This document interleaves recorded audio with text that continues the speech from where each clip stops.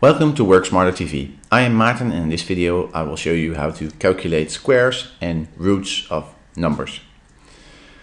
Let's start by, we have a list of numbers 1 through 10, and let's say this is going to be where the square is going to be, and this is where the root is going to be.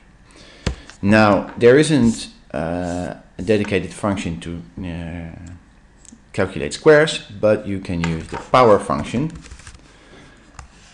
and here you have to use the number and then the power. So square is obviously the power 2,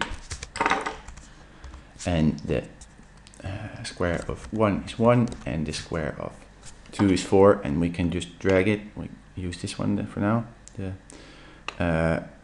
If we move to the bottom right corner, the plus sign, the small plus sign appears, and we can just drag it. Alright, that's the power.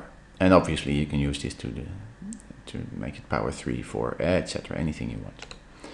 Now root does have a dedicated function. It's called SQRT, square root. And we just click this one. That's all. Copy it. Square root of 1 is obviously 1. And the square root of 2 is 1.4, etc. Square root of 4 is 2. Now let's reduce the numbers a bit because I find it a bit confusing. Alright. Now that's really all there is to it. I hope you found this video helpful.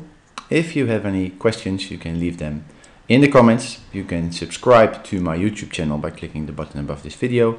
And if you want to receive email updates when I post a new video and get tips and tricks on how to use Excel in a smarter way, you can click on the button in the bottom right corner.